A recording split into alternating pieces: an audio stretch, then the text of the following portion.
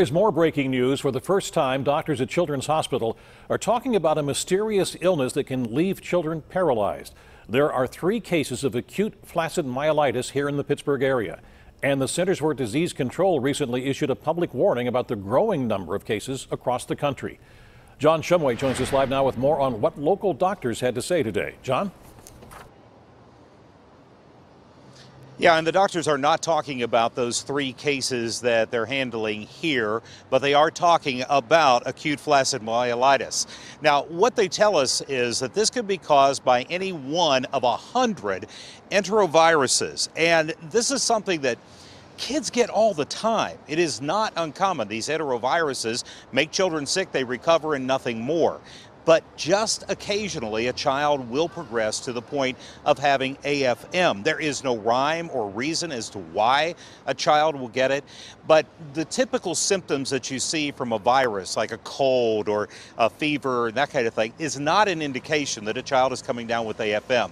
The indication is a weakness in one arm or both arms, and maybe trouble walking. That is when they feel like they have a case of AFM and they start the treatments for it. However, there is no known cure. There is no known vaccine, which of course leaves parents and grandparents really wondering, what am I supposed to do to protect my child? Because this is all very scary. And especially about things that seem mysterious, and when doctors and science tell you we don't fully understand it, I mean, those things are scary. I think one is, like any infection, I mean, the things that we talked about hand hygiene and, people coughing and sneezing into their elbow and trying to not spread germs in the family. I think another thing for people to remember is just the perspective.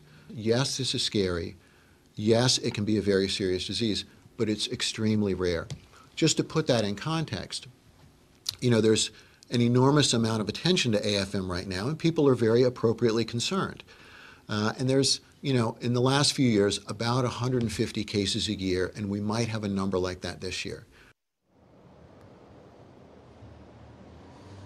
Yeah, and currently the number is around 63, according to the CDC. He went on to point out that literally thousands of children in this country will be hospitalized with the flu, and hundreds may die from that, and that your child is at a much bigger risk when you strap them into the car in a car seat and go for a ride. So the perspective is important here.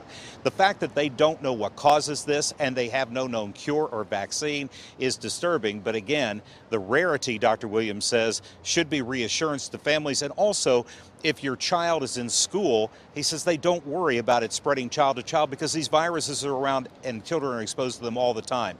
The difference is what causes a particular child to come down with AFM, and they simply don't know. We'll have a lot more on this coming up tonight at 5 and 6 o'clock. Till then, live at Children's Hospital, John Shumway, KDKA-TV News. All right, John, thanks. Now, the Pine Richland community is drumming up support after a young boy was diagnosed with that illness. Bryson Ackerman is the son of Pine Richland basketball coach Jeff Ackerman, and he is one of the 3 patients at Children's Hospital with AFM. A GoFundMe account for the family has now been set up, and it has already passed and raised more than $17,000.